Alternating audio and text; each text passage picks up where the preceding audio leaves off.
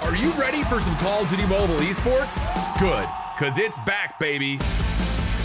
On April 18th, we'll kick off the season in-game with open solo qualifiers. Then we move on to our open team qualifiers on May 11th to the 25th.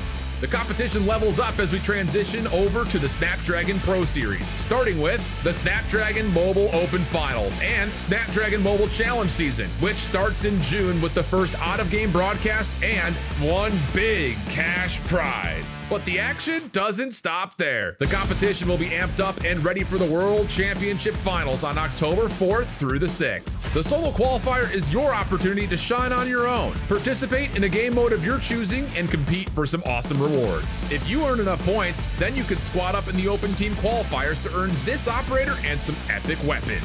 All scoring for the open qualifiers will depend on your rank and whether you win or lose. So my advice, don't lose. Starting in June, the Snapdragon Mobile Challenge season will feature some of the best teams from regions all around the world in a 128-team Swiss tournament to decide the top 8 teams that will move on. Then, the Snapdragon Mobile Challenge finals will determine which teams will represent their region in the World Championship.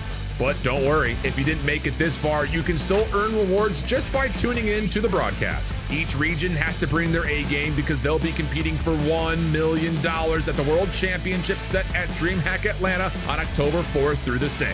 Fame, fortune, and glory are only one stage away. Good luck and rock on. Check out our website for more information.